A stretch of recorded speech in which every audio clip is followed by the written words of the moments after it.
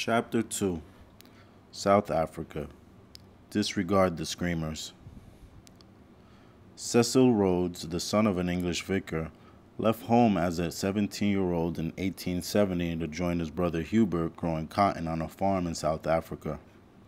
The crop failed, but the brothers found work at the recently opened diamond fields of Kimberley. Rhodes attracted the attention of the Rothschild agent Albert Gansey, who was assessing the local prospects for investments in diamonds. Backed by Rothschild's funding, Cecil Rhodes bought out many small mining concerns, rapidly gained monopoly control, and became intrinsically linked to the powerful house of the Rothschilds. Although Rhodes was credited while transforming the De Beers consolidated mines into the world's biggest diamond supplier, his success was largely due to the financial backing of Lord Natty Rothschild, who held more shares in the company than Rhodes himself.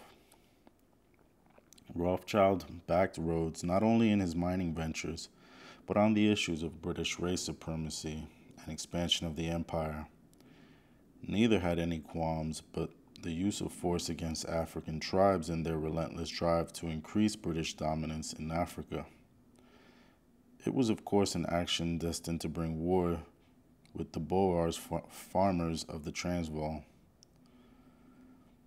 In 1877, by the age of 24, Cecil Rhodes had become a very rich young man whose life expectancy was threatened by ill health.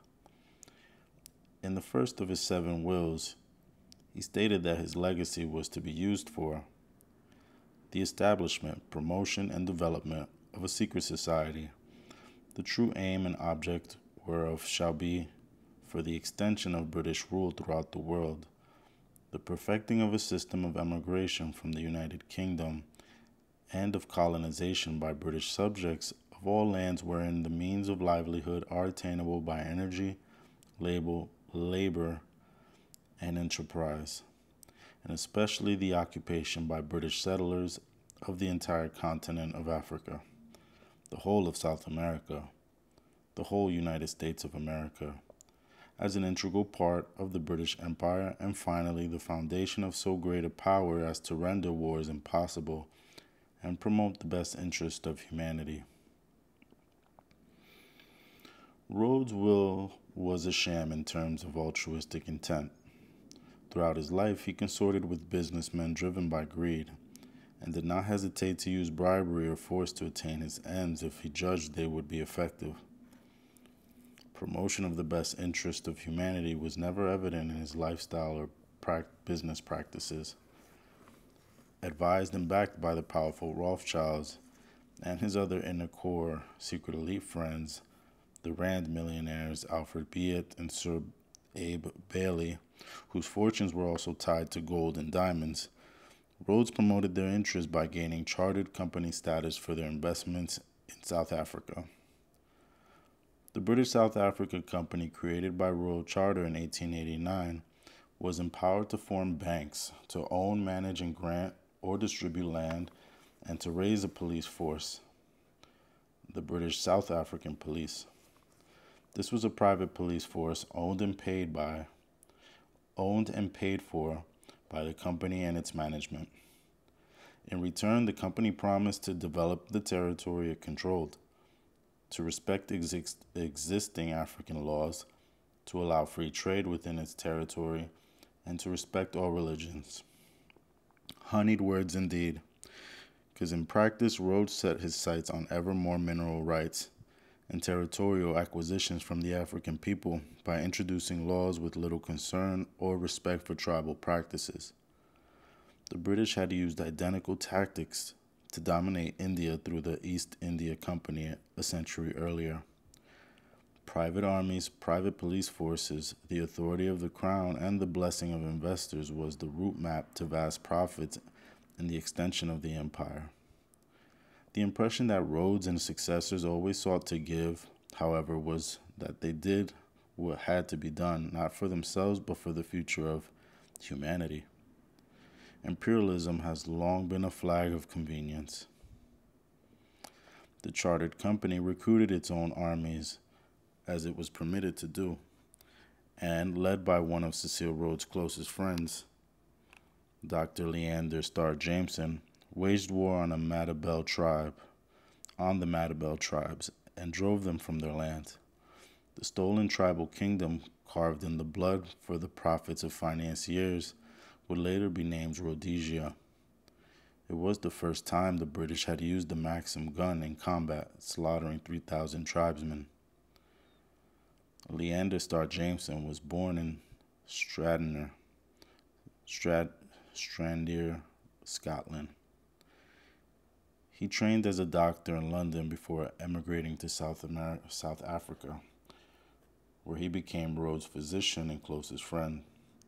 Jameson was more responsible for the opening of Rhodesia to British settlers than any other individual. His place in history's Hall of Infamy was reserved not by the thousands of Matabeles he slaughtered, but by the abortive attempt to seize Boer's territory in the Transvaal. To further his grand plans, Rhodes had himself elected the legislature of Cape Colony and began extending British influence northward. His most ambitious design on the continent of Africa was a railway that would run from Cape Town to Cairo, which could effectively bring the entire landmass under British control. It would link Britain's vast colonial possessions from the gold and diamond mines of South Africa to the Suez Canal, then on through the Middle East into India. It would similarly provide fast links from southern Africa through the Mediterranean to the Balkans and Russia, and through the Straits of Gibraltar to Britain. Every link in that chain would hold the empire secure. Whoever was able to control this vast reach would control the world's most valuable strategic raw materials, from gold to petroleum. In 1890, when Rhodes became Prime Minister of Cape Colony, his aggressive policies reignited old conflicts with the independent Boers Republic of the Transvaal and the Orange River Colony. The Boers, farmers, were descendants of the Afrikaner colonists from northern mainland Europe, including Holland and Germany. Many Afrikaners remained under the British flag in Cape Colony, but in the 1830s and 40s, others had made the famous long trek with their cattle, covered wagons and Bibles into the African interior in search of farmland to escape from British rule. A number settled in lands to the north across the Orange River that would become the Boer Republic of the Orange Free State. Others trekked on beyond the Vaal River into what became the Transvaal. Further north across the Limpopo and Zambezi rivers lay the African kingdoms of the Matabele tribes. Like the British settlers, many of the Calvinist Boers were racist. But whatever their shortcomings, they were excellent colonizers with a moral code that was far better than that of the money-grabbing, gold-seeking imperialist filibusters who were the friends of Cecil Rhodes. The British government had promised not to interfere in the self-governing Boers Republic, but that was prior to the discovery of massive gold deposits in the Transvaal in 1886. Prospects of untold wealth raised the stakes and created a new gold rush with a large influx of fortune-seeking prospectors from Britain. By the 1890s, the Boers Republic had become increasingly problematic for Rhodes. They did not fit easily into secret elite plans for a unified South Africa, nor his dream of the Trans-African Railway. The explosion of wealth in the Transvaal immediately transformed its importance. Political control lay in the hands of the rural backward Bible-bashing Boers, while economic control was increasingly in the hands of British immigrants, sucked into the interior by the gold rush. These outsiders, or Uitlanders as the Boers termed them, had money but no political power, despite the fact that Uitlanders' numbers in the Transvaal rapidly rose to twice that of the original Boer settlers. President Paul Kruger disbarred them from full citizenship until they had settled for a minimum of 14 years. Kruger had left Cape Colony, aged 10, to trek northward with his family, and never outgrew his hatred and suspicion of the British. His government placed heavy taxes on mining companies and made it impossible for the Uitlanders to acquire citizenship. Two convenient reasons for the British to find fault. British-Boer conflict was all about the Transvaal gold. The secret elite wanted it and decided to take it by force. In December of 1895, they planned to provoke the Uitlander uprising in Johannesburg as an excuse to seize the Republic. Cecil Rhodes' close friend, Dr. Jameson, the British South African Company's military commander, simultaneously launched an army raid from across the border to support the uprising. It was a harebrained scheme cooked up by Rhodes and British-born Johannesburg business leaders with the support of the British government. Alfred Beat and other members of the secret elite were deeply involved in planning, financing, and arming the assault of the Transvaal. Months before it was due to take place, Rhodes disclosed his intentions to a close friend and member of the secret elite, Flora Shaw, the South African correspondent of the Times. Shaw was a pioneering journalist in her own right and had worked closely with Stead on the Pall Mall Gazette. She was a personal friend of John Ruskin, who had encouraged her in her writings. Thereafter, she wrote pro-Uitlander, anti-Boer articles in the London paper to prepare public opinion in England and grease the path to war. Lord Albert Grey, yet another member of the Inner Core and the director of the British South Africa Company, sought official support from the uprising from Joseph Chamberlain, the colonial secretary in London. Chamberlain was also given advance notice of the raid by the Liberal leader, Lord Rosebery. The uprising never materialized, for the Uitlanders were neither as unhappy nor as oppressed as Flora Shaw portrayed them in the Times. Word of the intended raid had been leaked in Johannesburg, and President Kruger had his forces ready. Jameson and his men were surrounded and captured. The entire venture was a fiasco. Rhodes was forced to resign as Cape Colony's prime minister and ordered to London to appear before a parliamentary select committee. He became the focus of an international scandal that could have fatally damaged the secret elite. Something akin to panic sent urgent messages flying between the conspirators. Immediately, Rhodes disembarked in Southampton. He was met by Natty Rothschild carrying a confidential message from Joseph Chamberlain, who had secretly approved the raid. In political terms, Chamberlain could have been obliged to resign, but that would have left the secret elite even more vulnerable to relentless recriminations. Rhodes carried official telegrams he had received from Chamberlain that exposed the colonial secretary's complicity. A deal was there to be done.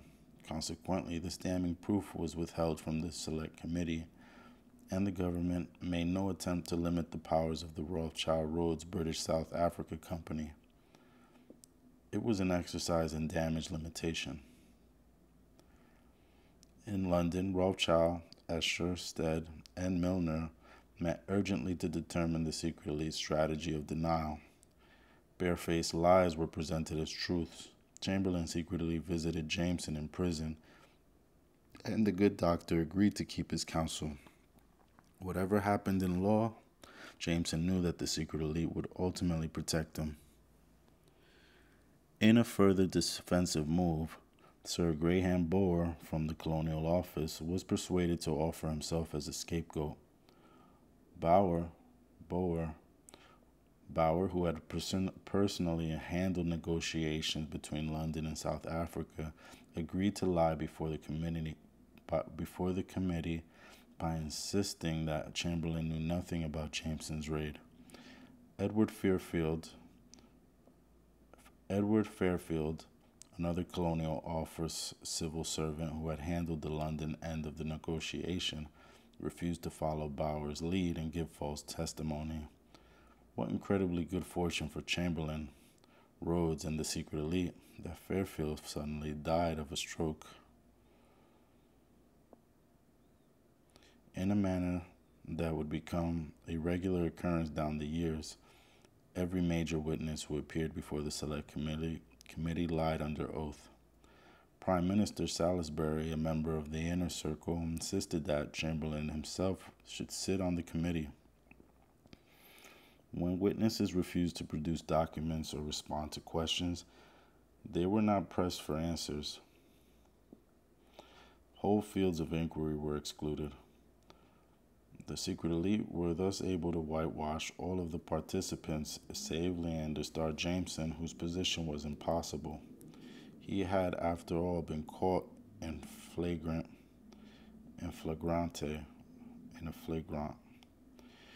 He accepted sole responsibility and spent just a few weeks in prison. The raid proved a setback for Rhodes in terms of personal position, for he had lost the respect and support he had previously enjoyed from many Boers. He and his moneyed friends regrouped while the storm blew over, but the Transvaal gold was always unfinished business.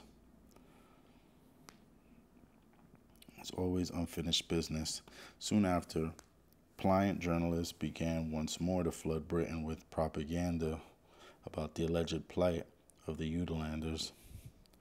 The Jameson raid elevated President Kruger to legendary status in the Transvaal. He set about transforming his small army into an effective force of some 25,000 commandos, armed with the most advanced guns and rifles. Combined with forces from the Orange Free State, the Boers could muster 40,000 men for action. Kruger was re-elected president of the Transvaal for a fourth term, and his standing amongst the Afrikaners there and in the Cape had never been higher. Cape Colony contained a majority of Afrikaners, though it was governed by Britain. Naturally, British rule was adversely affected both by the raid and Kruger's growing popularity. Rhodes had put at risk the very survival of that part of the British Empire to which he had dedicated his life. How ironic that the lure of gold drove him to reckless stupidity. Of greater irony was the fact that he and Jameson were saved from the eternal ridicule by the man who would pay the ultimate penalty for appearing to challenge the British Empire. The German Kaiser sent a telegram on January 3rd of 1896 to Paul Kruger, congratulating him on preserving the independence of his country without the need to call for aid from his friends. Kaiser Wilhelm's telegram was portrayed in Britain as a veiled threat of Germany's willingness to support the Boers in any struggle against the empire. The jingoistic British press raised a lasting storm of anti-German sentiment. The Times misconstrued the Kaiser's note as an example of brazen German interference and proclaimed, "England will concede nothing to menaces and will not lie down under insult." The windows of shops owned by Germans in London were smashed and German sailors attacked in the streets. In sharp contrast, the German diplomatic response was conciliatory. Taken aback by such unexpected reaction, Wilhelm replied to a letter from his grandmother, Queen Victoria. Never was the telegram intended as a step against England or your government. But the tide of public opinion has been turned and it was in no mood to turn back. A tawdry jingoism filled the air, and a new respect was found for Cecil Rhodes, and Dr. Jameson. The secret elite propaganda machine turned Jameson's violence into an act of heroism, and converted a shambolic, potentially very damaging incident to their advantage. Jameson, the butcher of the Matabele, was rewarded with the directorship of the British South African Company, and later be made Prime Minister of Cape Colony. Though his secret elite colleagues had saved him from derision and public disgrace, Rowe's leadership was damaged. He remained a totally ruthless servant of the empire. But his reckless attempt to oust the Boer government revealed the lack of political cunning. Worse, he had left behind a trail of complicit embarrassment that stretched back to the colonial office in London, and he was viewed by even his colleagues as a potential liability, a spent force. The secret elite required someone of intellect, intelligence, and political astuteness to lead the secret society, pick up the pieces, and reestablish British authority in the wake of the embarrassment caused by Rhodes in South Africa. One man fitted the bill perfectly, their man, Sir Alfred Milner. Milner's appointment as High Commissioner of South Africa was a coup for the secret elite. It was a post he had decided to take long before it was offered to him. The dangerous political tensions required a clear solution and could not be trusted to a less determined man. Milner was prepared to give the empire the leadership it required by taking control of the South African government and confronting the Boers. His friend and colleague in the Society of the Elect, William Waldegrave Palmer, 2nd Earl Selborne, recommended him strongly to the colonial secretary at the same time as his other secret elite colleague, Lord Esher, was making at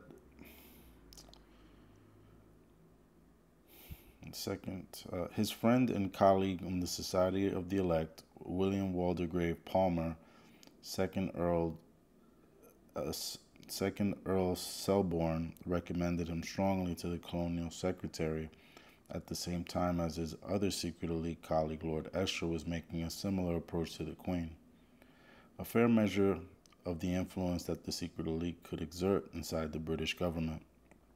The message put about by his friends was that Milner would have to be free to start de novo, pick his own team, and be allowed to make his own decisions.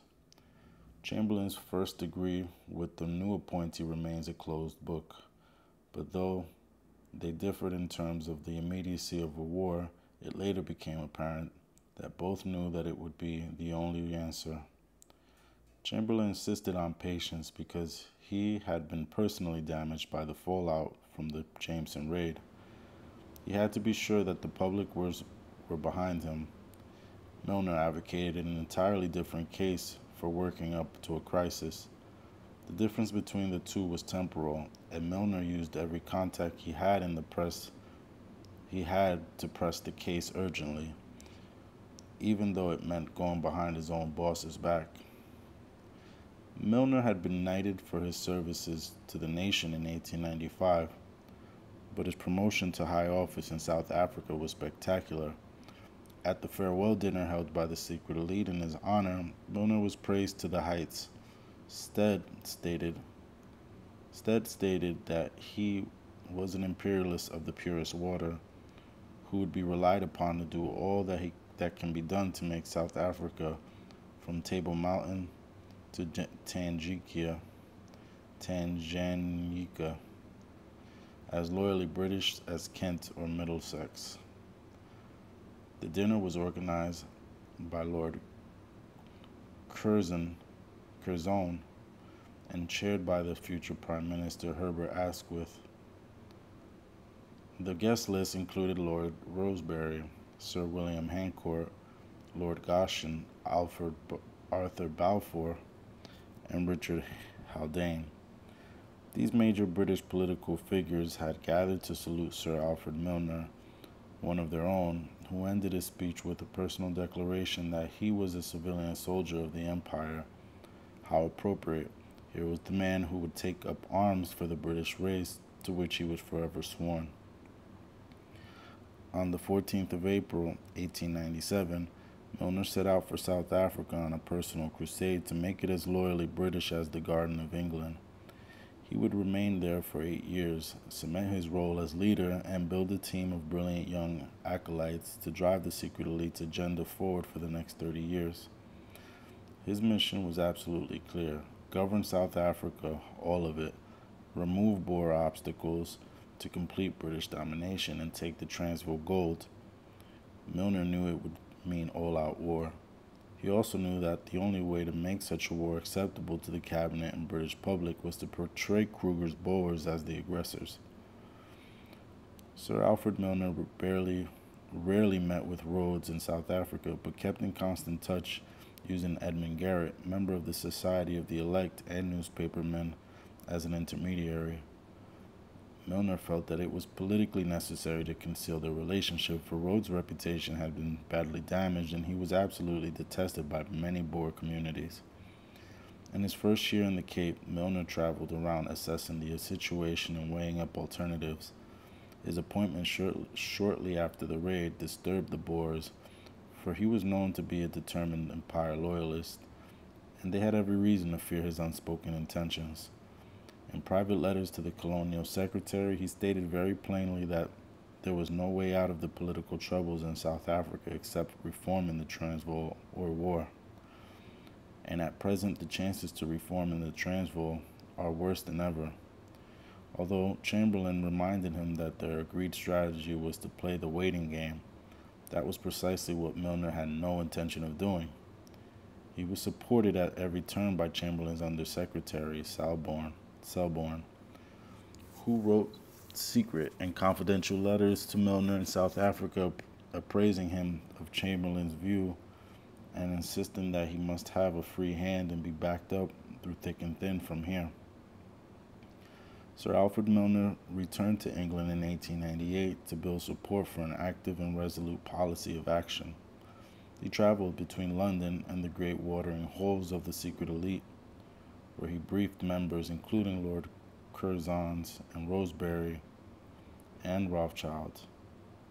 He visited Arthur Balfour, conservative leader in the Commons, and his former Balliol College classmate, St. John Brodrick, the man who, within months, would become Secretary of State for War.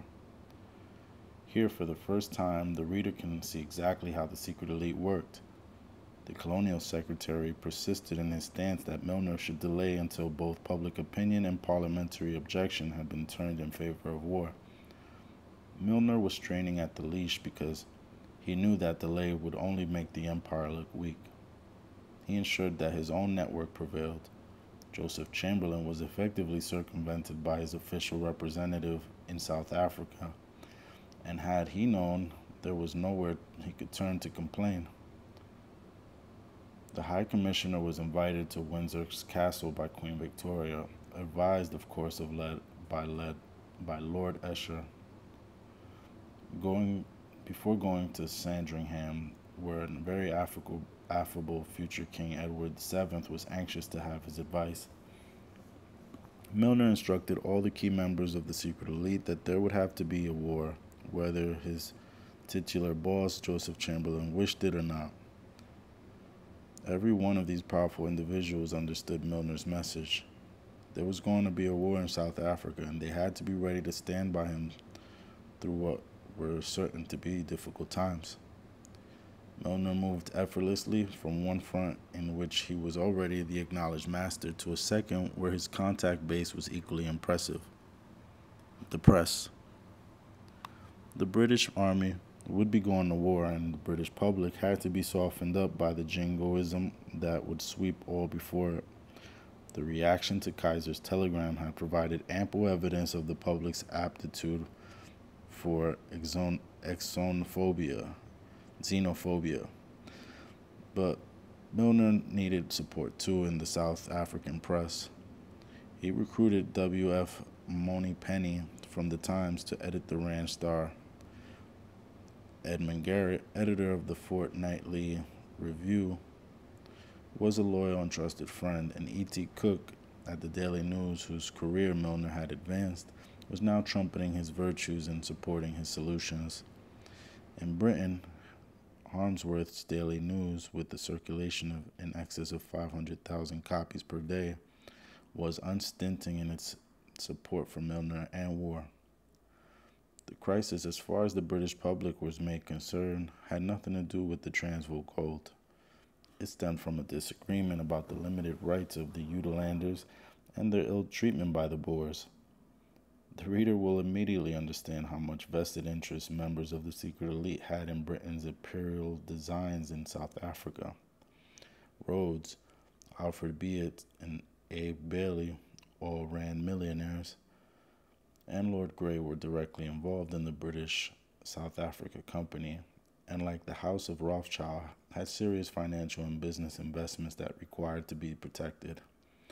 In truth, the coming war was all about the gold mines, but was dressed as a clash of British immigrant workers' rights against the Boers' oppression. One journalist no longer applauded all that Milner did. One important voice, who had initially been a committed supporter, as well as one of the original three conspirators, turned against him.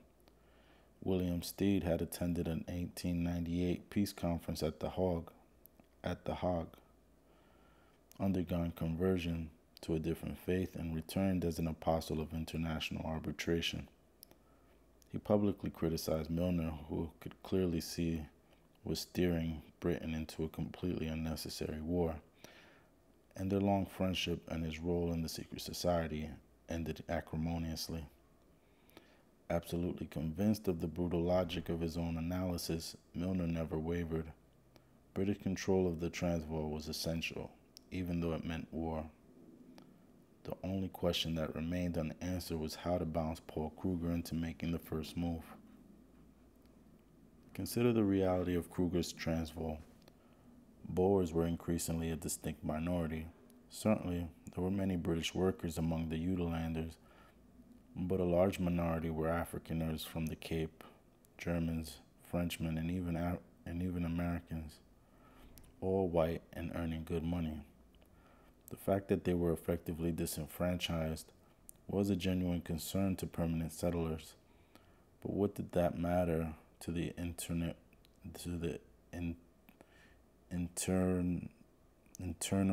workers?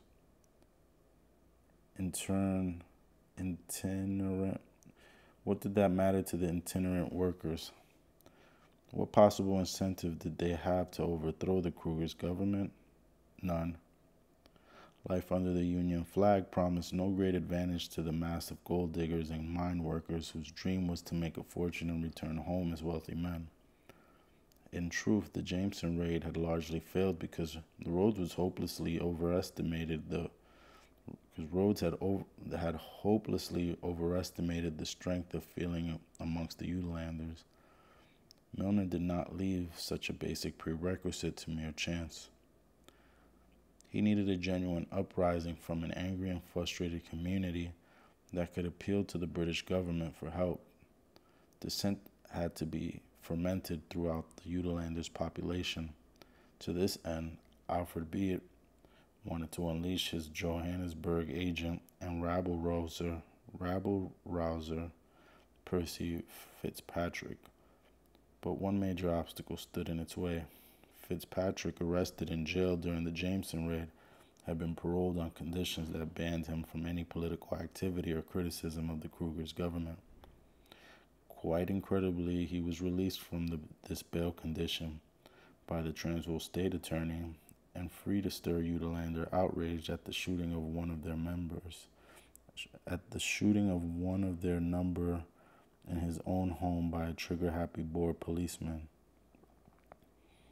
5,000 protesters took to the streets, and salt was rubbed into the wound when several Uterlanders were arrested and set bail conditions 5 times higher than the police gunmen at the center of the storm. According to Fitzpatrick, those arrested were in the market square in Johannesburg, simply to present a petition to the British Vice Consul, but were taken into custody under the Public Meeting Act. Bitter recrimination spewed forth, with Fitzpatrick pointing out that for taking the life of a British subject, £200 bail was sufficient, but for the crime of objecting to it, bail was set at £1,000. The cause became one of trampled civil rights. Fitzpatrick encouraged further protest meetings in Johannesburg, and a petition was signed seeking redress through the British government. It was exactly what Milner needed, a popular case. Late in March of 1899, Milner met secretly with Percy Fitzpatrick in Cape Town and gave him instructions to continue stirring unrest and to feed damaging stories about Kruger to the British press. Fitzpatrick was dispatched to London to present the Uitlander case to the British public. His book, The Transvaal from Within, became an instant bestseller, promoted by the secret elite. Jan Smuts, the Transvaal state attorney who freed Fitzpatrick from the shackles of his parole, warrants considered attention. Prior to the Jameson raid, Smuts had been Cecil Rhodes' close friend, trusted confidant, and personal agent in Kimberley.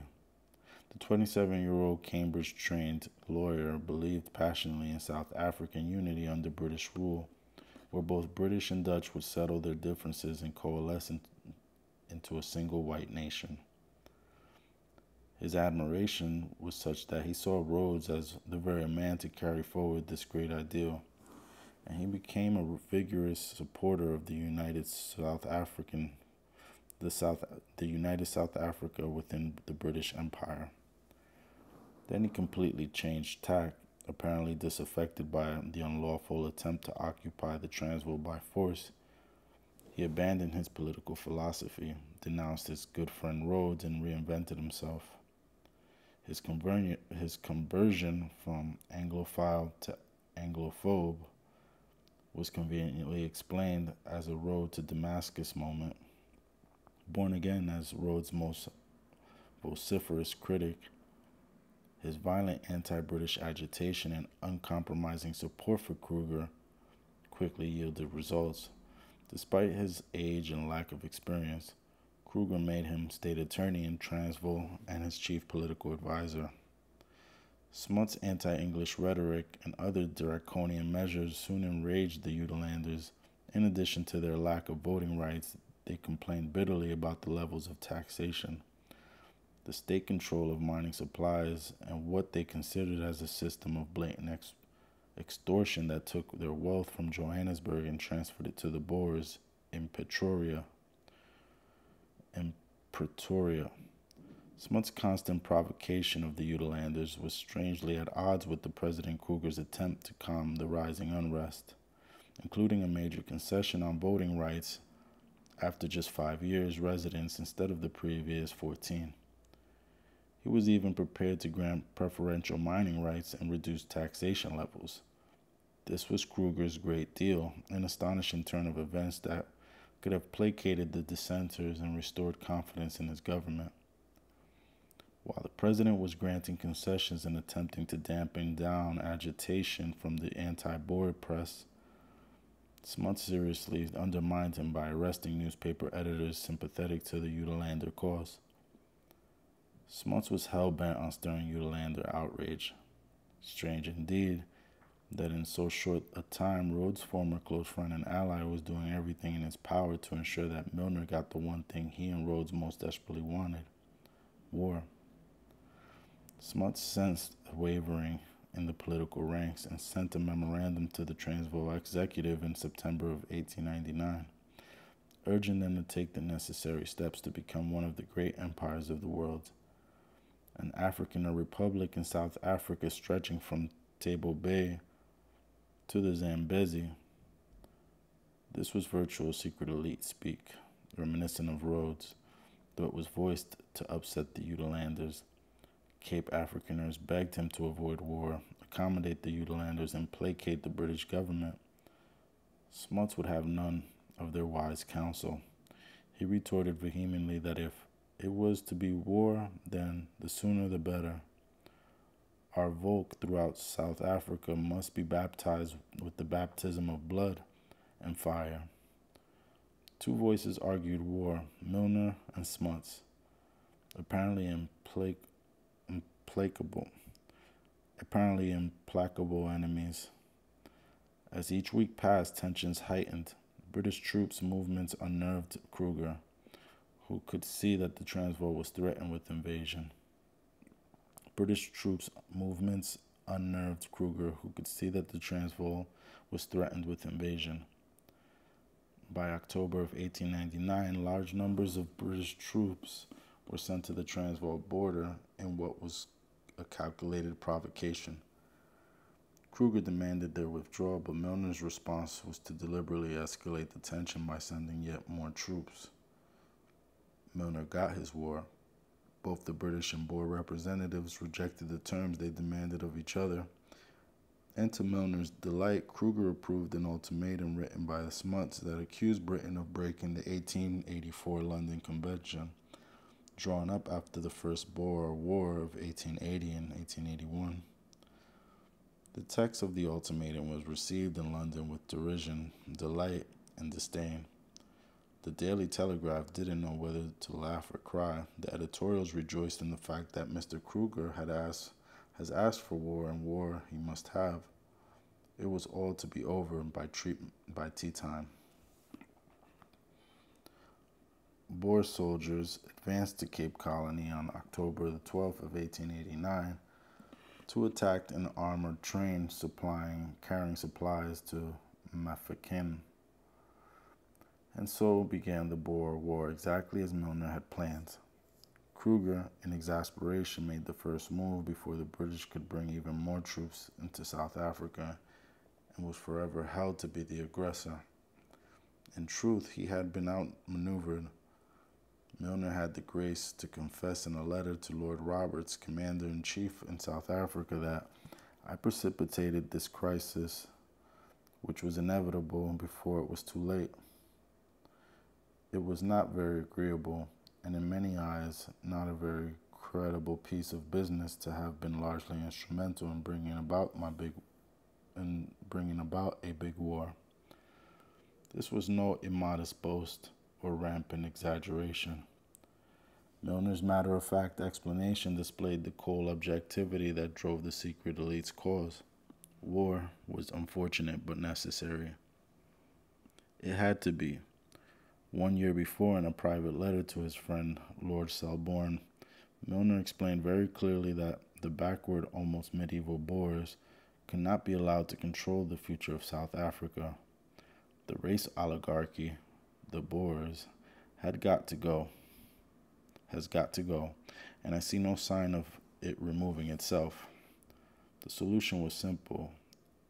If they would not go, they had to be removed, and his placemen, Percy Fitzpatrick and James Smuts, had played their allotted roles in helping him participate in that inevitable crisis.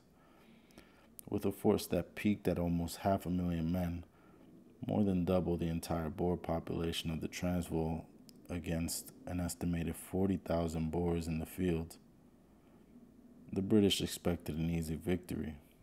Easy? The first principle of Boer tactic was mobility, and though they vastly outnumbered the Boers, the British army found it difficult to pin them down. The Boers' guerrilla warfare proved frustratingly effective against the military mindset anchored in Wellington's traditions. The war lasted almost 3 years and became the bloodiest, costliest, and longest that the British Army had fought in almost 100 years. The Boer War provided little or no cheering news for the British public, but one report grabbed the national headlines and fired the imagination. It brought a young man with huge ambition to the public eye in a blaze of glory, though the accounts of his Indiana Jones adventure lacked the rigor of any independent corroboration. Winston Churchill had been sent to South Africa as a war correspondent for the conservative Morning Post in 1899 and ended up in a Boer prisoner of war camp. The story, as it was largely his, derives from Churchill's autobiography. According to his own account, he joined a reconnaissance mission aboard an armored train on the 15th of November, 1899, and was captured along with around 60 British officers and men when the Boers attacked it. Taken to Pretoria They were held in an old school surrounded by a 10-foot high corrugated iron wall. Surrounded by a 10-foot high corrugated iron wall. Churchill gave an account of the derailment and his subsequent action in making a daring escape to other journalists. The Daily Telegraph printed a dispatch from Reuters headline, "Mr. Churchill's bravery and coolness is described as magnificent. The hero created himself." What went unreported was that following the internment, Churchill wanted himself classified as a non-combatant on the grounds that he was a journalist. He used his connections to send a begging letter to Alfred Milner on the 24th of November, asking that he be included in the list of prisoners to be released, and said that he had asked his mother to write to him through Milner. He also submitted requests for his release in the 26th of November and 8th December, and promised that if I am released, I will give any parole that I may be required not to serve against the Republican forces. On December 12th, the Boer commander-in-chief agreed to release him, and sometime thereafter, Churchill was never seen in the camp. On his subsequent arrival in the Portuguese port of Lourenço, Marquis Churchill relayed an amazing adventure. He claimed to have cut through the fencing under the noses of the Boer guards and made a torturous journey to freedom. His daring escape became the stuff of a legend. On his own and unable to speak either Afrikaans or Kaffir, but bolstered by the surprisingly large sum of £75, worth over £6,000 in today's currency, he made the 250-mile journey to the safe haven of Lourenço Marquis. His odyssey was worthy of any Greek hero of ancient myth, crossing dangerous terrain and dodging the heavily armed Boers commander who were out hunting for him. He eventually came to a railway track and leaped onto a train as it thundered past. This must have been accomplished with considerable difficulty, partly because of his dislocated shoulder. In another fawning account, Churchill is said to have hurled himself upon a truck and after an agonizing struggle managed to remain crouching on the couplings between two wagons. Within a very short time, however, thirst forced him to leap off in search of water. Crawling on his belly, he dragged himself through swamps before coming across the Boers township of Witbank. He was unbelievably fortunate to knock on the door of the only family for 20 miles where he would not have been handed over. After 3 days of hiding, allegedly in the company of rats down a mine shaft, he got on board another railway truck and concealed himself under bales of wood. It was the train of the Delagoa Bay, freedom and a blaze of triumph. That is how Churchill told his story. Controversy hung around his account like the rats in his mine shaft. There were accusations that he had behaved selfishly and badly by leaving on his own and creating such self-seeking publicity. Fortune and determined legal proceedings, however, seemed to have removed such reservations. British officers in the camp, Captain Haldane, Sergeant Brocky, and Lieutenants Le Mesurier and Franklin, felt that he had ruined their chances of freedom. Haldane's claims were strengthened by his refusal to appear in court on Churchill's behalf in a libel case against Blackwood's magazine in 1912. Despite these contrary voices, his daring escape turned Churchill into a public hero and gifted him a conservative seat for Oldham in the parliamentary elections just a few months later. Quite apart from the hero that was Churchill, British confidence ran well ahead of reality, and the Boer War proved beyond any shadow of a doubt that the British Army was not fit for purpose. The war altered Milner's direct control of South African affairs. for the conduct of military operations was not within his remit. Perhaps he should have been very grateful, since fault for the many military embarrassments that followed could not be laid at his door. For Alfred Milner, war was a beginning, not an end in itself. What mattered was winning, controlling the goldfields, and then weaving the reconstructed South Africa into the fabric of the empire. Though it was a dirty war, dominated eventually by General Kitchener's tactics and the obscenity of British concentration camps, Milner learned a great deal that would be useful to the secret elite in the War of 1914 to 1918. The military incompetence prior to Kitchener's arrival as Chief of Staff to Lord Roberts was alarming. Kitchener, however, proved to be difficult. He was not a team player. He was appointed by the War Office as a troubleshooter, cutting through red tape, an organizer who rarely played second fiddle, and not a man to give way to politicians.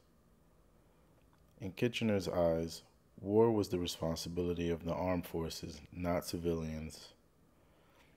He tended to be consumed by his own authority and did not listen to other points of views.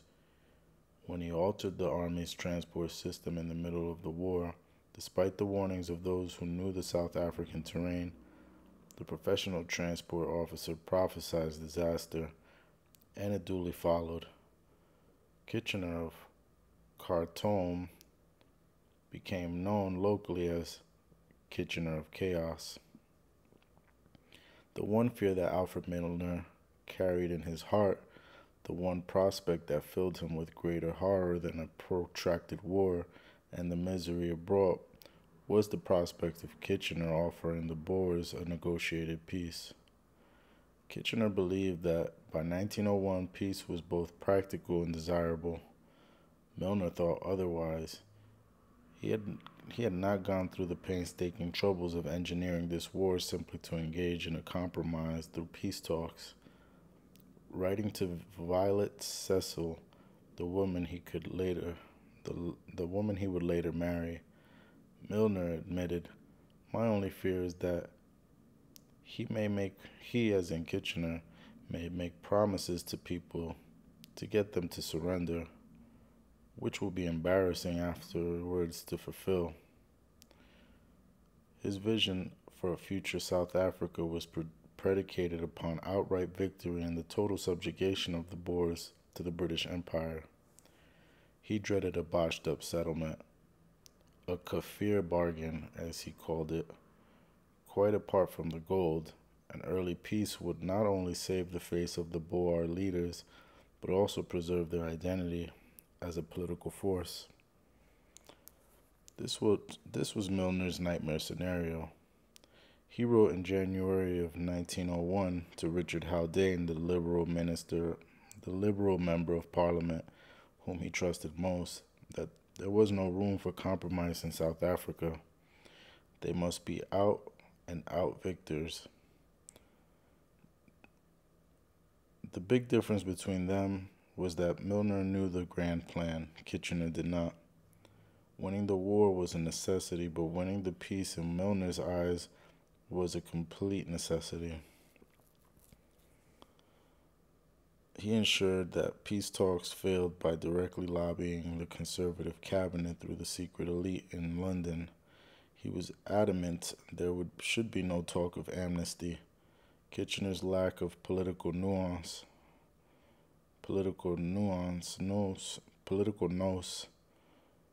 was revealed when he complained bitterly to the Secretary of State for War, St. John Brodrick, that Milner's policy was absurd and wrong.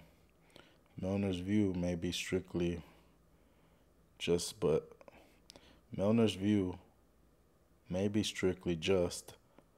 but they are, to my mind, vindictive. And I do not know of a case in history when, under similar circumstances, an amnesty has not been granted.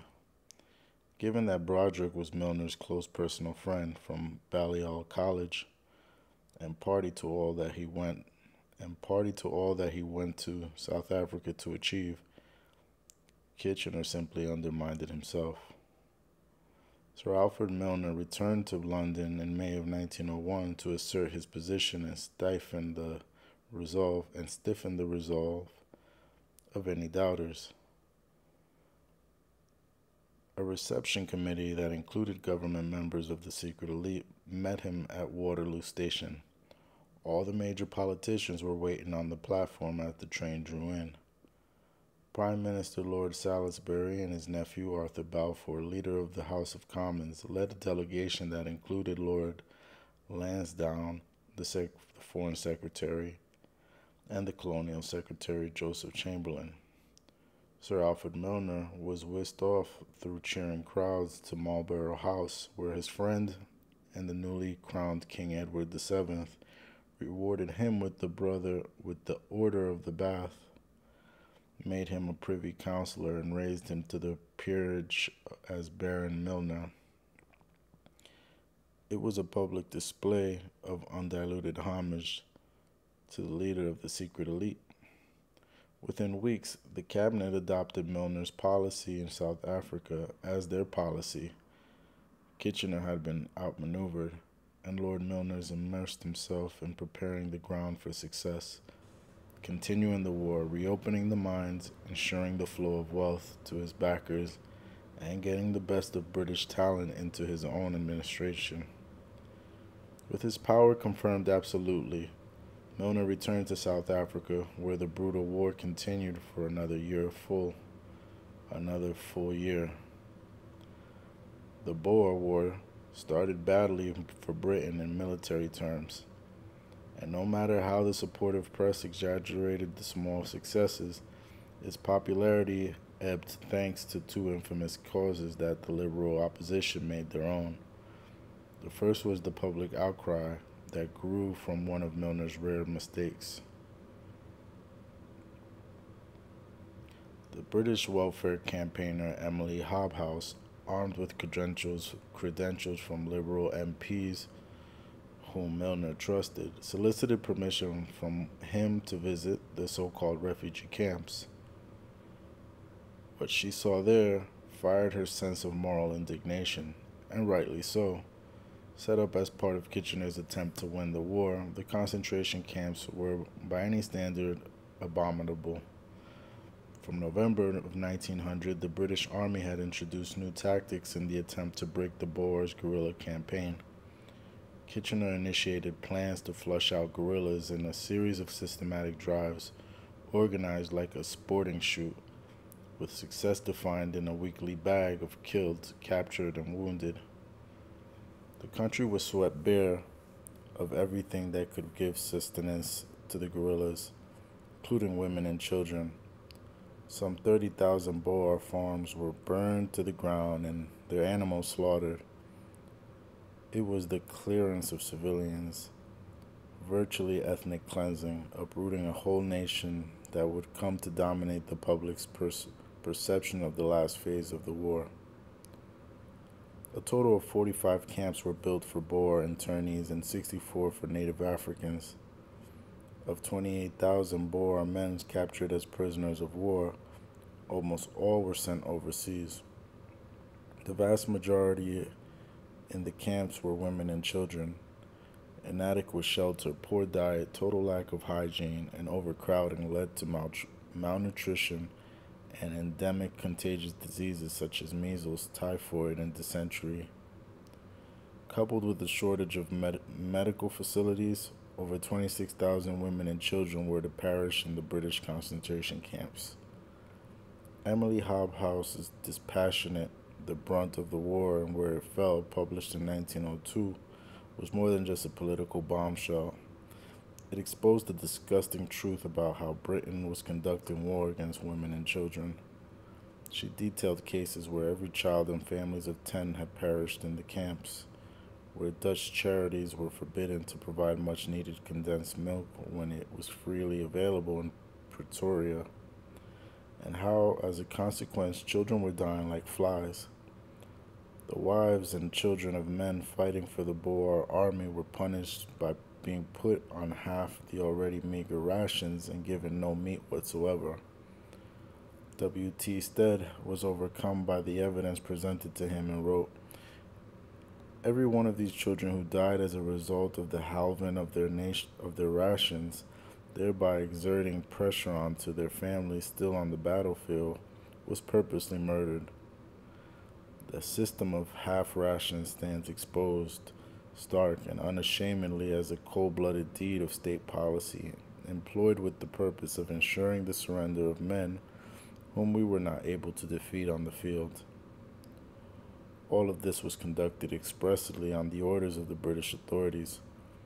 Concerted attempts were made to dismiss Hobhouse's revelation by claims that she was slandering British troops, but her expose fired the Liberal leader Campbell Bannerman's outrage over the method of barbarism. The methods of barbarism being used against the Boers. It was a phrase he hammered home time and again against the conservative government. It was followed by another attack on the government by the virulently anti-war Lloyd George on the 17th of June 1901. He railed bitterly at his opponents.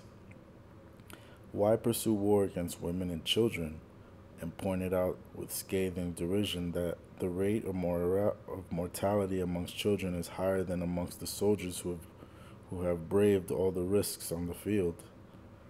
The following months, when statistical returns from the camps arrived at the War Office, it was clear that Hobhouse's worst fears had been confirmed. There were 93,940 whites and 24,457 blacks in camps of refuge, and the crisis was becoming a catastrophe as the death rates grew higher and higher.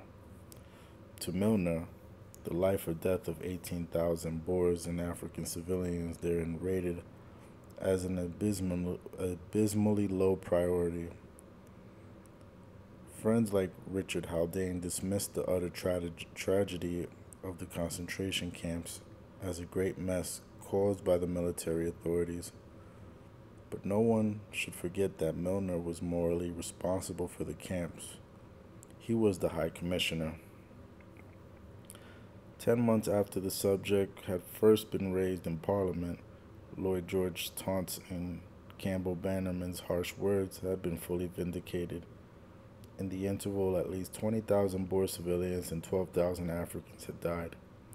Lesser men would have been hounded from office, but Lord Alfred Milner was no lesser man. The war was costing the British government around £2.5 million per month, and as the Secretary of State for War, St. John Brodrick, pointed out to Kitchener, they could not profit from any victories until the wheels of the gold mines began to turn. Milner, too, was anxious to restart production. His secret elite millionaire colleagues were dependent on him to pressurize Kitchener into reporting the Rand's mines, and this duly happened. There is no doubt that the Boer War was about mining rights and ownership of the Transvaal gold. One immediate consequence of war, however, was that the gold stream dried up. The great mines like Robinson Deep and the Ferreira emptied their boilers, laid down their huge steel-crushing stamps, and stopped all production. The Uitlander workers turned into panic-stricken refugees, who only added to the chaos and fear in Johannesburg. Several operating mines were allowed to flood, lest the gold fell into Boers' hands. But in November of 1901, a small amount of dewatering began again. Such was the urgency given to restarting the profit stream.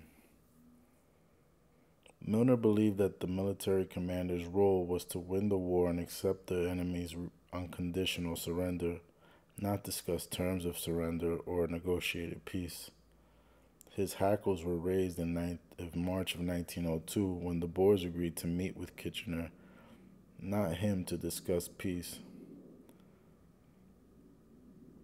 When the Boers agreed to meet with Kitchener, not to discuss peace, not him to discuss peace. An urgent secret telegram was sent to London advising the colonial secretary that Kitchener's involvement could profoundly upset plans for the future administration of South Africa. Milner knew that Kitchener was very anxious to end the war and get away to India, and had no appreciation of the impact that dangerous concessions could make. Both Chamberlain and Milner agreed that the Boers needed to taste outright defeat. Just days before peace negotiations finally began, Cecil Rhodes died at his home near Cape Town. It was the end of an era. Milner's place in the secret society was consolidated by his apostolic succession as leader, just as Rhodes had wished, though in truth, Milner had assumed office after the Jameson raid. When the British delegation presented the Boers with terms of unconditional surrender, it was Jan Smuts who drew up their immediate acceptance. Smuts who drew up the ultimatum, and Smuts who penned the proposal to accept Britain's terms without delay. So quick to go to war, so ready to grasp surrender. Had he undergone a second road to Damascus conversion? Or was he always a secret elite placeman?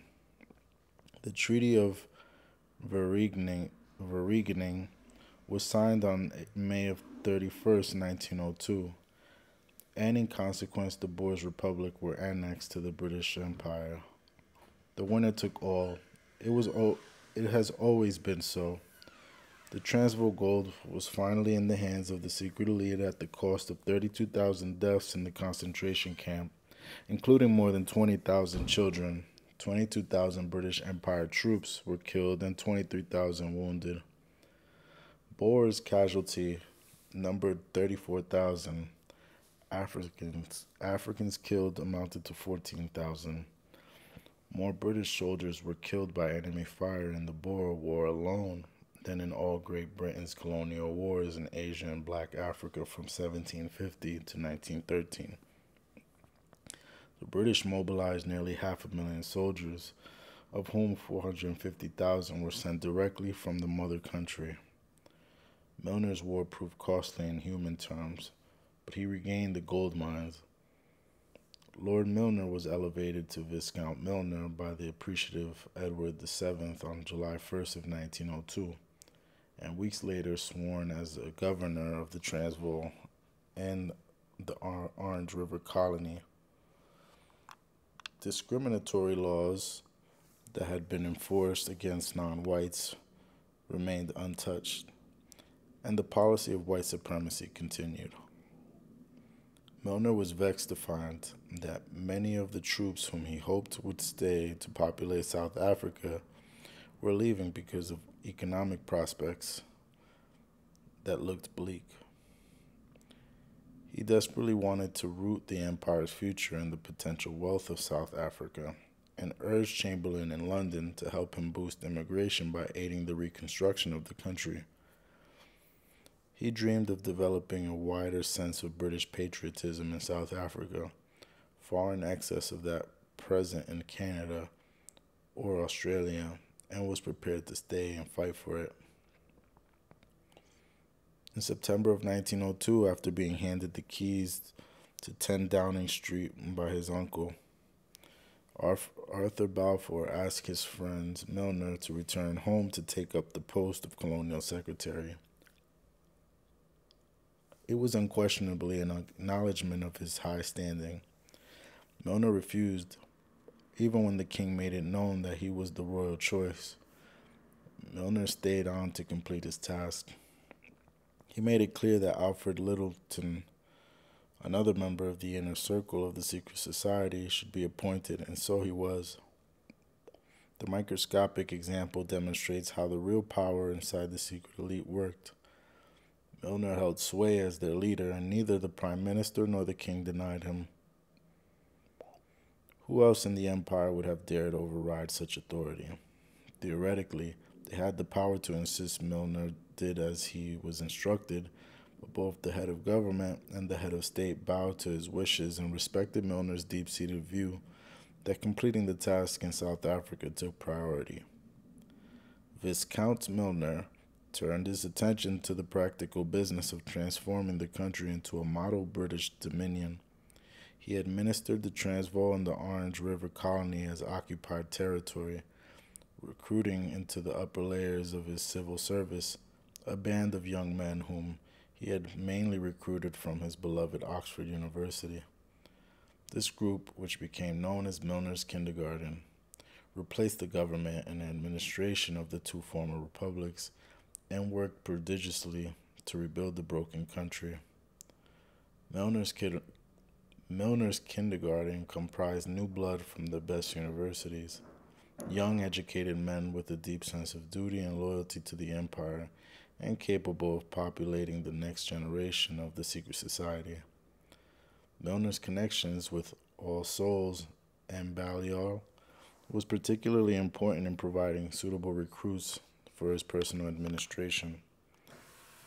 The challenge was formidable.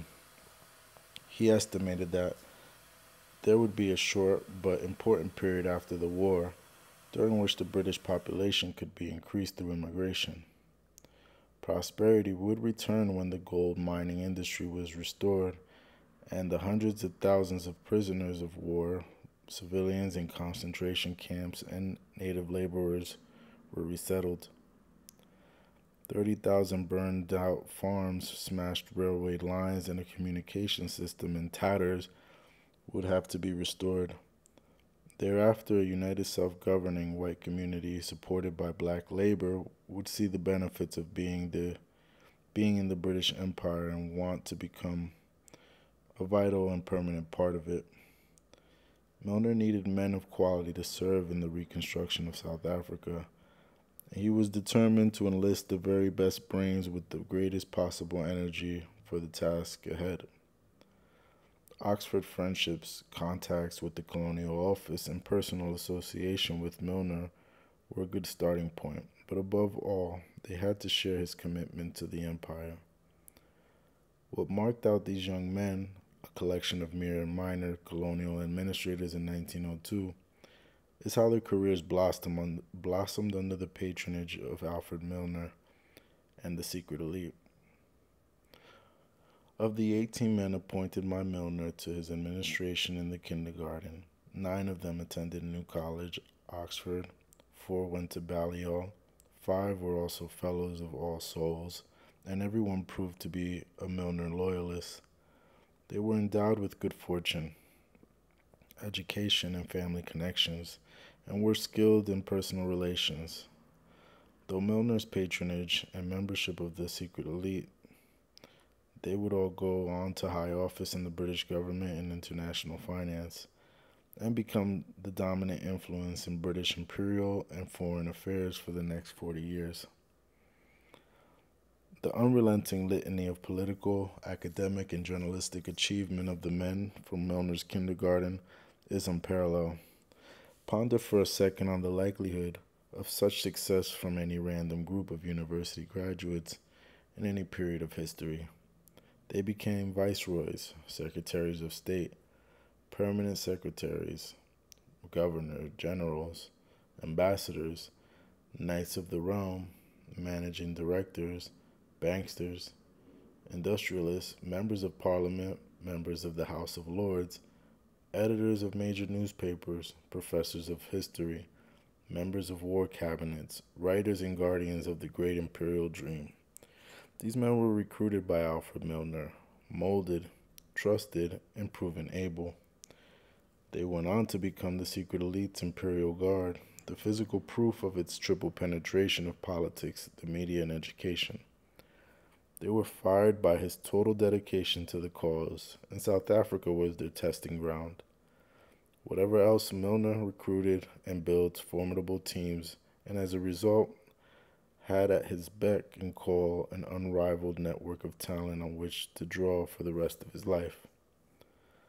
The The post-war reconstruction of South Africa, coordinated by the kindergarten, generated a general boom in work throughout the country and further huge profits for the secret elite.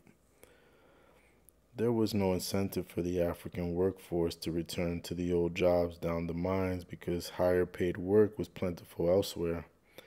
Furthermore, mining was very dangerous work, with scant regard paid to workers' safety. Deaths in the mines averaged 71 per thousand workers in 1903, with the figures in July that year exceedingly 1 man killed for every 10 miners. Human life was being sacrificed after a purgatory of toil and torture for a wage of 50 cents a day. But investor profits were good. Milner and the mine owners were so desperate to augment the declining workforce that drastic measures were agreed. They looked to China, where there was a large source of surplus and cheap labor. The Chinese were lured to the South African mines with false promises and outrageous lies. They were led to understand that they would be living in pleasant garden cities where, once settled, families might join them. Fit and healthy applicants were selected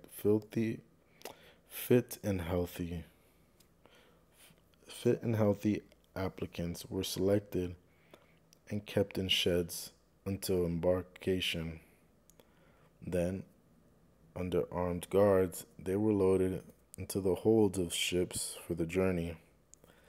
The first ship to sail, the 3,400-ton iron-hulled SS Iqbal, left China on the 30th of June 1904, with over 2,000 men cramped in the hold like a classic 18th century slave ship.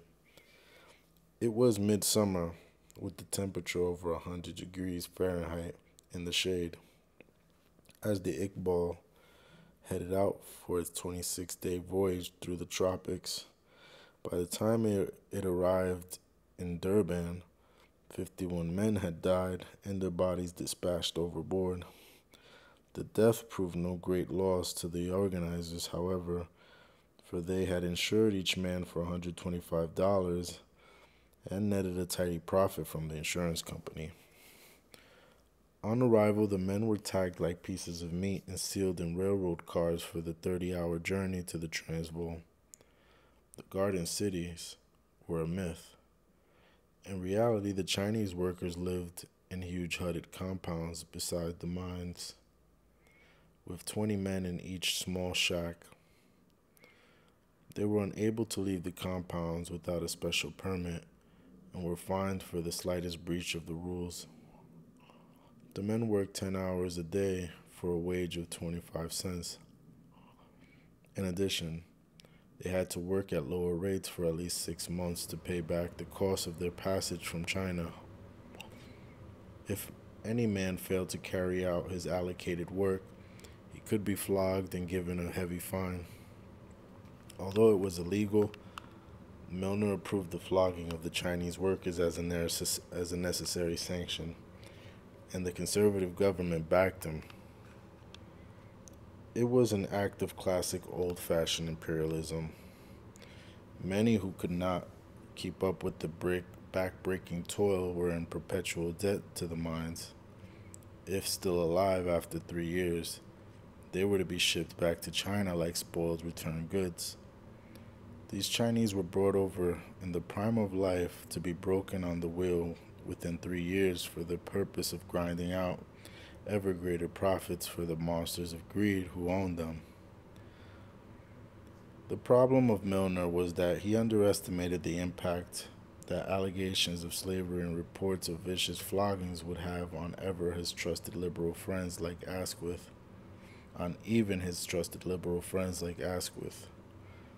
Indeed, Milner was at times such a driven man that he failed to take account of the weight of opposition ranged against him. He warned his friend, Richard Haldane, "If we are to build up anything in South Africa, we must disregard and absolutely disregard the screamers. It takes a very strong man to disregard the screamers. to ignore moral indignation, to put the cause before humanitarian concerns. Some frontline politicians find it all but impossible to stand against a torrent of public outcry, but those behind the curtains in the secret corridors of power can easily ignore sentimentality. Remember those words. They will reverberate through the pages of this book. Absolutely disregard the screamers. By 1905, public opinion in Britain had clearly turned against Milner, and with the general election due, he decided that the best way forward was for him to withdraw from South Africa. Officially, the word was that his health was suffering under the strain of the momentous task of reconstruction. He was allegedly burnt out. Always in charge, Milner chose his moment carefully. It was vital to the secret elite that a change of government did not result in a change of imperial policy. Secret negotiations that would have long-term implications for foreign British policy were already taking place behind closed doors in London. Milner was needed there. His African quest could be left safely to his trusted kindergarten. And Milner went so far as to nominate his secret elite friend, the Earl of Selborne, as his successor. In fact, Selborne was not too happy as being sent to South Africa, but he obeyed Milner, who wrote directly to Prime Minister Balfour saying that Selborne's appointment left him feeling the greatest possible relief. Yet again, it was the leader of the secret elite who chose his own trusted man to continue the fight in South Africa, even though he did not particularly want the post. Viscount Milner was well rewarded by his banking and industrialist friends for the tireless work he did to reinstate and increase their profits. Within a year of his return to England in 1905, he was made a member of the board of the London Joint Stock Bank, later the Midland Bank, a director, later chairman of Rothschild's Rio Tinto Company, a director of the Mortgage Company of Egypt and of the Bank of the British West Africa. So many lucrative posts were offered to him that he was forced to refuse, amongst others, a directorship of both the Times and the armaments giant Armstrongs. Milner had a political vision for a union of South Africa based on a great influx of British immigrants who would magically transform the language and the culture, but a severe drought wasted much of the agricultural land in 1903 and 1904, and his dreams never materialized. While the veneer of British supremacy covered the reality of African consolidation in the longer terms, the mines were back in full production once the Chinese laborers were in place, and profits flowed back to the grateful international bankers who underwrote the investments. Political pressure from London and other parts of the empire appeared to restore much of the autonomy of the former Boer republics, and it was considered that a liberal government would continue such a process, but Milner's war had not been in vain. He left behind an impressive structure of able administrators dedicated to rebuilding the colonies. Furthermore, the secret elite's agents were in place throughout South Africa. The most compelling evidence that Jan Smuts was one of them is to be found in his activities after the Boer War. Professor Quigley revealed that Smuts was in the secret society's inner core and gained international fame chiefly because of this membership. Just as he had done before his supposed defection to the Boer War, to the Boers' cause, Smuts worked diligently for a union of South Africa under the British flag. Although the Prime Minister of the Transvaal was General Louis Botha, Jan Smuts was the dominant political figure. When the first cabinet of the new Union of South Africa was formed in 1910, it was largely Boer, with Louis Botha as Prime Minister. The real power, however, was retained by Jan Smuts, who held 3 out of 9 important portfolios and completely dominated Botha. Years later, the secret elite held a banquet in Smuts' honor in the House of Parliament, with Milner sitting at his right-hand side. Smuts was always one of them. And what of Jameson, butcher of the Matabele and leader of the shambolic raid? Without even a blush of embarrassment, Milner made him Prime Minister of Cape Colony, a suitable reward for his loyal service in silence. An attempt was made in 1906 by Liberal members of Parliament to put down a parliamentary motion that would name Viscount Milner and publicly shame him for permitting Chinese laborers to be flogged in the Transvaal. It was intended as a severe censure from the House of Commons, but was subtly amended by Winston Churchill, who had by this time reinvented himself as a Liberal member of Parliament. He deliberately gave the impression that Milner had been sufficiently punished, was without income, and no longer had influence over anything or anyone. Churchill told Parliament, "Lord Milner has gone from South Africa, probably forever. The public servant knows him no more. Having exercised great authority, he now exerts no authority. Having held high employment, he now has no employment. Having disposed of events which have shaped the course of history, he is now unable to deflect the smallest degree the policy of the day. Having been for many years, or at all events for many months, the arbiter of the fortunes of men who are rich beyond the dreams of avarice, he is today poor, and I will add honorably poor. After 20 years of exhausting service under the crown, he is today a retired civil servant, without pension or gratuity of any kind whatsoever." Churchill's assurance that Milner had been retired permanently to some mythical poorhouse was a monumental deception. Milner would know public service again when he decided. He was not poor and never would be poor. The men whom Churchill deemed rich beyond the dreams of avarice made sure of that. But of all the spurious parliamentary claims that Churchill made in defense of Alfred Milner, the most outrageous was that he's no longer able to deflect the policies of the day. It was the very image behind which the master manipulator could continue the work he had set himself to guide the empire to a necessary war. It mattered not a jot what Parliament thought of him. Perhaps the most difficult fact with which the reader has to contend is that the secret elite had an absolute belief that elected democratic government was no alternative to the kind of rule of the superiors which Milner's Oxford mentor Ruskin had advocated. Just as Ruskin held a deep-rooted disbelief in democracy and saw the true instrument of social progress in the goodwill and intelligence of the upper classes, so Milner held an absolute contempt for the British parliamentary system. He spelled it out in a letter that he wrote in May of 1902. "Our political organization is thoroughly rotten, almost non-existent. Never was there such an absurd waste of power, such ridiculous inconsequence of policy, not for want of men, but for want of any effective central authority or dominant idea to make them work together." This self-styled British race patriot learned many lessons during the Boer War that shaped the secret elite's future actions. The lack of backbone inside the British cabinet to stand up to the voices clamoring against the continuation of the war in South Africa deeply annoyed him. The power given to Kitchener and the manner in which the military commander made rash promises to placate the Boers frustrated his long-term ambitions for the country. Forthcoming elections, public opinions, newspaper campaigns, and political opportunism from liberals like Campbell Bannerman and Lloyd George turned his stomach.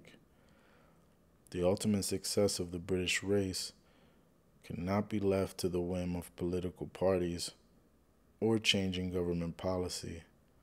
Someone had to have the conviction to make hard decisions, to stand up to the screamers and disregard them. Milner was that man, and the members of the secret elite, the secret society, endorsed him without reservation. He continued to generate secret elite strategies and control political decisions, making in Britain from behind the drawn curtain. Making in Britain decision making. He continued to generate secret elite strategy and control political decision making in Britain from behind the drawn curtain. He would go on to shape the course of history with a determination that was unbending, fueled by the conviction of the race patriot. Summary Chapter 2, South Africa, Disregard the Screamers. Cecil Rhodes accrued a great fortune in gold and diamonds in South Africa thanks to a massive investment made by the Rothschild family. He was granted a royal charter for the British South Africa Company, which permitted a private police force and army that was used brutally to grab more and more native territory. The Boers Republic were basically farming communities until the discovery of gold in the Transvaal transformed their absolute worth. Determined to take control of the Transvaal gold, Rhodes and his associates hatched a harebrained scheme to invade the colony. Its embarrassing failure threatened to expose the involvement of the secret elite in South Africa and London. Though the subsequent Parliamentary Select Committee of Inquiry whitewashed the conspirators, Rhodes' leadership was fatally damaged. Alfred Milner took the reins and had himself appointed High Commissioner in Cape Colony. His objective was to provoke war, even though the Colonial Secretary Joseph Chamberlain advocated a no-war policy. Milner's secret elites network neutralized Chamberlain, and Milner advised his associates that war was absolutely necessary. With the experience of the Jameson fiasco in mind, Milner used political agents to stir up unrest in the Transvaal. Jan Smuts, once Rhodes' close friend and confidant, allegedly defected to the Boers and was quickly promoted to the position of advisor to Kruger. Strangely, both he and Alfred Milner wanted exactly the same outcome: war. Despite tales of a boy's own nature garnishing Winston Churchill's self-penned story of a glorious escape from a Boers prison camp, the war went badly from the start, and with British Army proving beyond doubt that it was not fit for war in the veldt. Kitchener was drafted into South Africa to win the war and settle the Boers. But he was not a team player, and his objective did not match Milner's. Kitchener wanted to surrender and conciliation. Milner wanted to crush the Boers and begin reconstruction under the built British flag. Milner appointed administrators of the highest quality, trawled mostly from Oxford, and they spared his vision of an all-imposing empire controlling the world. Two major problems emerged that damaged Milner's reputation. The first was his acceptance of a concentration camp system that caused the deaths of 32,000 men, women, and children. The second was the system of immigrant Chinese labor employed to get the gold mines back into full production. The use of flogging as a form of punishment caused public outrage in Britain. Milner returned to Britain in 1905, having left South Africa in the hands of his trusted placeman. The changing nature of European alliance became an issue that required his presence in London, but many valuable lessons were learned by Milner and the secret elite during the war in South Africa.